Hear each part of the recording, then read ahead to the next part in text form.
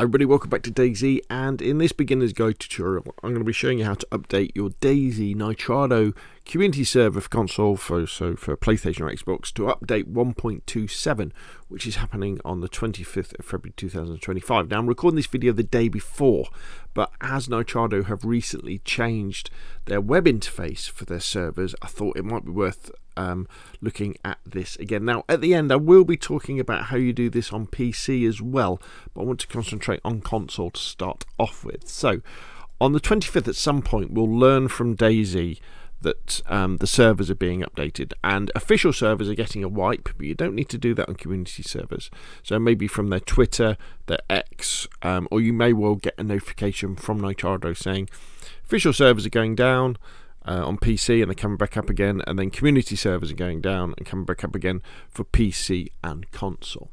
Now when this happens, what you'll want to do then is go over to Nitrado and go to the web interface of your server. Now sometimes here in the server status it will say game version, and what you're looking for is the one that says, it will say 1.27 point blah blah blah blah blah blah blah. At the moment it will probably say 1.26 point blah blah blah blah blah blah. If it still says 1.26, and also I'm going to show you what to do if it doesn't show 1.26, how to check, then you're not ready, because the back end of your server, the DayZ server.exe, if you like, the program that actually runs the server that we don't have access to, that will be updated by Nitrado, not us. What we're going to be updating is the mission files, because it's the mission files that don't get automatically updated as part of an update. And the reason for this is because you might have changed them. You might have custom mission files with boosted loot or less loot and coloured weapons and cars with all this stuff on. So Nitrado leaves that alone. It's up to us to update these unless we do a fresh install. If you do a fresh install, everything starts again. So let's imagine though you come here and it says 1.27, or let's say you come here and it doesn't say anything. How do you know if your server has been updated yet at all? Well, what we want to do, what you can do is if you go to the file browser in the tools over here, and then you go into DayZ missions, and it's PS missions for PlayStation, XB missions for Xbox, missions for PC, and then go into DayZ offline.generous plus, and we can have a look, and then go into the DB directory or the DB folder, and if you download the types.xml here, so we're just going to download that, and then what you want to do is you want to just open it up in your favorite text editor. So let's let's have a look at this, and let's open this up in Notepad++, and then we would do a search, and you want to search for the SVD and find all of them. Alright, and then go to the SVD. Now if your server had been updated including the mission files to 1.27, this would then say there would also be SVD, and there would be SVD Wooden as well. The SVD Wooden is a new gun that's going to be added to Sakal. I think it's going to be in the bunker on Sakal. So if that's there, then you've got 1.27 files. If it hasn't, it means your mission files haven't been updated. So that's the thing that we've got to update. Now, if we then go back to our server, and we go back to the first thing, if it still doesn't say here that it's up to 1.27, go back and check their Twitter and make sure the bit where DayZ have said console servers have been updated to 1.7, that's in the past, and it's a while ago, you know, it's a couple of hours ago, because then chances are you'll have been updated. Or sometimes you'll get a message up here at the top of the screen that says words to that effect. So what we need to do now is we need to update our mission files. If this is the first time you do this, I'm going to show you how to do this. If you're familiar with this and you've done it before, obviously what you should have done by now, or start doing now, is getting hold of the vanilla 1.27 files and then updating them with the changes that you want to make. And what I'll do is I'll put a link in the description below this video to the DayZ official Behemoth Interactive DayZ Central Economy, where perhaps on the 25th or the 26th or the 27th they will have updated to 1.27, and you'll know, because when you go to DayZ offline, here we go, DayZ offline.chernus plus, and you go to the DB directory, the at least the types.xml will say last commit date yesterday, or words to that effect.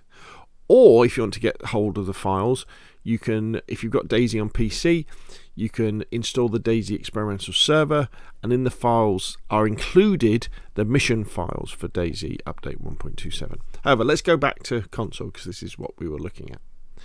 So what we want to do is we want to go to Settings General, and all we do here is we just scroll down a bit, and there is this very, very important setting here: reset mission XML to default.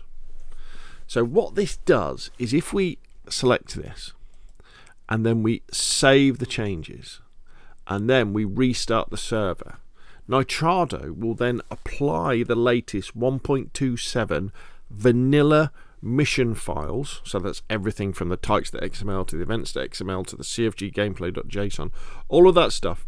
It will apply that to your server. Now, what's been happening in the past as well, and this may well happen in this one, it also deletes all the files in your custom folder as well. So remember, this is taking you back to vanilla DayZ mission files.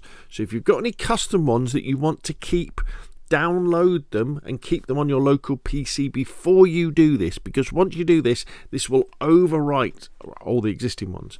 And what you're going to have to do is you're going to have to go in and you're going to have to edit the files if that's what you want to do. You're going to have to go back into the CFG gameplay.json, for example, and refer to your custom builds in the custom folder. You're probably going to have to re-upload your custom builds into the custom folder, or even things like your custom loadout spawns. If you use those and you refer to them in your CFG gameplay.json, you're going to have to do all that again. Maybe you play around with the map settings or the stamina settings. There's quite a few things we can change in CFG gameplay.json. These will be reset to vanilla. So it's important before you do this, you kind of understand those consequences. So once you do and you think, yeah, I'm good to go, I'm ready to go, I want to go 1.27. So you click that across there, save changes, restart. Go make yourself a cup of coffee, a cup of tea, have a can of Coke, come back and it'll have restarted, and then you untick it and then click save changes, and then I would restart the server as well. I'd restart it again. So that's saved. So then what you can do to check that this has worked, go back to your file browser, go back to your missions folder, go back to offline.chernus plus folder, go back to the DB directory, and then go into the download the types again. Don't look at it on the web, because it doesn't always work when it's on the web, because it's a big file types. And then we types 2. Then you would edit that with Notepad++ or whatever, do another Control F, and again search for the SVD. Now, my file hasn't been updated, so there's nothing there. However, I do happen to have a copy of the 1.27 files. So if I do a Control F and search for SVD, we can see that's what you'd expect to be seeing. SVD would. Now on Chernus, these aren't spawning in, so the nominal and the minimum will be 0.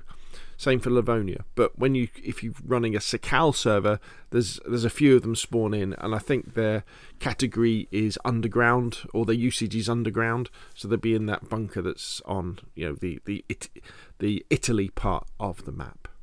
So, and that means once you see that and that's in place, you've got the latest 1.27 mission files, and you're good to go. And that's it, really. Your server's good to go. You've just got to do the customization that you would have done before, but the server's updated. You can tell other people on your Discords or your Facebook groups, or maybe just your mates. Right, that's it. We're good to go. We've got the latest files.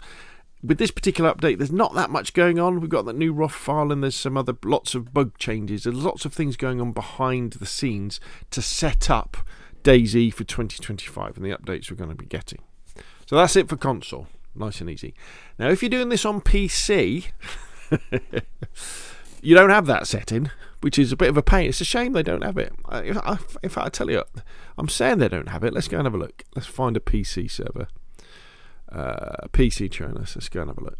Because they may well have added it in. I'm saying. There we go. Now, how we were talking about the version number. There's the version number. See how this server is v1.26?